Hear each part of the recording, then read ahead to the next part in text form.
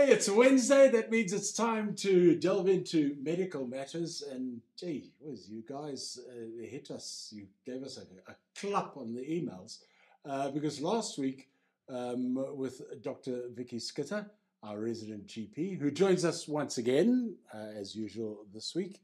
Dr. Vicky, nice to have you with us once again. Thank you for having me.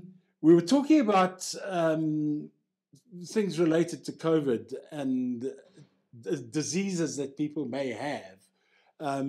Last week we were talking about hypertension, and I said we'd also got some questions in about diabetes, and then they started all flooding in. So let's try and get through some of these, Doctor. A question from Sue in George. Wanting to know what kind of diabetes do you get, and how do you diagnose them? Okay, so diabetes is so common. You get diabetes type 1. That's normally occurs earlier in life, and that's when your body just doesn't make insulin. Then you need to go on to insulin. That's complicated. I think you need specialist treatment for that. Type 2 diabetes is more common, I would say, and that's normally when your body doesn't respond or doesn't use your insulin properly. So either the pancreas doesn't make enough insulin or your body cells are resistant to that.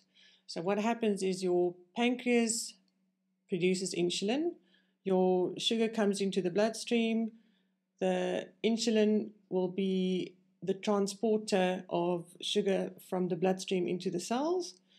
If you don't have enough insulin, you're going to have too much sugar in the bloodstream, and then you're diabetic, basically. So it's really too much sugar in the bloodstream. Basically, yes. Which is why the Afrikaans term for it is probably the most descriptive one, suikerziekte. Suikerziekte. Yeah. Yeah. So... But now, hang on.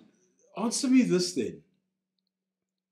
If, and this is going off the subject a little bit, if somebody, for example, has pancreatic cancer and they have to remove the pancreas, how does the body cope with that? Well, they normally don't use the whole, they won't usually remove all of the pancreas. Yeah. Okay. But if you do become deficient in insulin, obviously you can check that, or you then become diabetic if you do, because it doesn't necessarily mean you will, then you treat it. You give the patient insulin. It's complicated a bit, but I mean, you could do that. Okay, right. Sorry, here I am. No, that's fine. I hope I'm right. So the diagnosis normally is a fasting. Well, there's about 3 different tests. Well, there are a few, but the fasting blood test, you'll do just the normal sugar levels, and the normal levels is between 3.5 and 5.5, thereabout. If your level is above 11 fasting, then you've possibly got diabetes. Then you need to do a glucose tolerance test. And that's not a nice test to do, because you go to the lab and they give you this little 75 grams of super sweet glucose to swallow down. Yuck. And then they wait 2 hours and they do they call it postprandial blood sugar level. And that should be under 7.8, if I remember correctly. That could diagnose diabetes. And then there's another test called HbA1c. I love that test because it doesn't need to be fasting. So you can have your coffee in the morning and so on. And that will give you an idea what your sugar's done over the past 2 to 3 months. That is in percentage. So under 6% is normal, and above 6.5 is possibly diabetes. So there's quite a few things you could do. Okay, interesting one, yeah. Because of where it comes from Graham, who sent us an email from Bury, which is evidently near Manchester in the UK. Thank you for the show. Just wanted to ask the doctor what the symptoms of diabetes are. How do you sort of self-diagnose this? Don't self-diagnose anything, please. Okay, that was your first clap of the day. Okay, so yeah, the most common ones is frequent urination. You get very thirsty. You would have unexplained weight loss. you'll have increased appetite, or could have.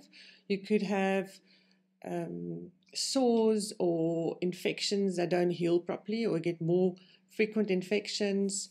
You can get tingling in your hands and feet, or burning or pain. It can move sort of up into the limbs. And the other symptom could be, in men, could be impotence. So there's a whole host of different things. Oh, good. So I don't have diabetes. I can vouch for that. I'm happy for you. Based on your last statement. What are the effects or complications of having diabetes?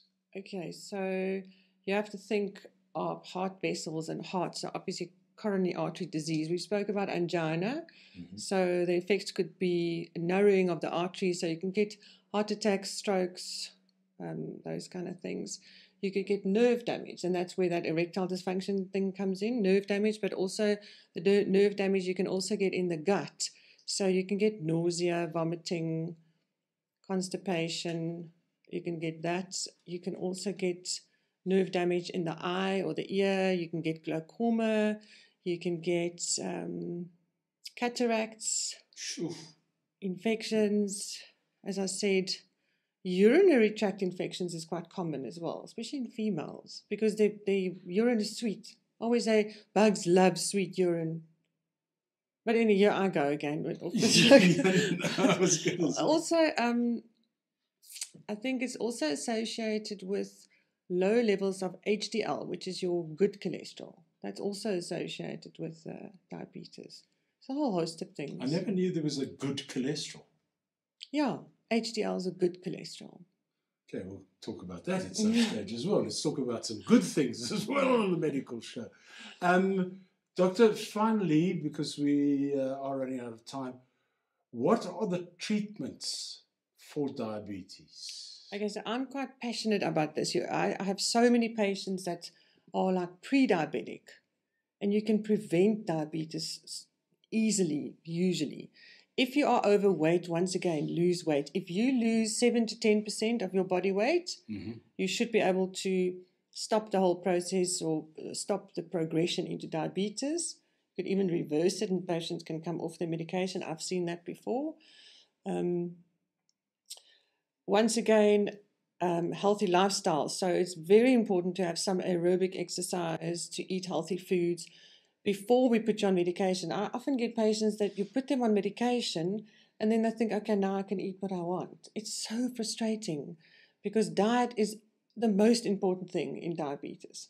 So obviously there's a host of drugs. There's tablets, there's injectables, but my go-home message today would be to patients, please change your lifestyle and try and lose that weight, try and get more active, because if you can prevent the disease, it's just awesome.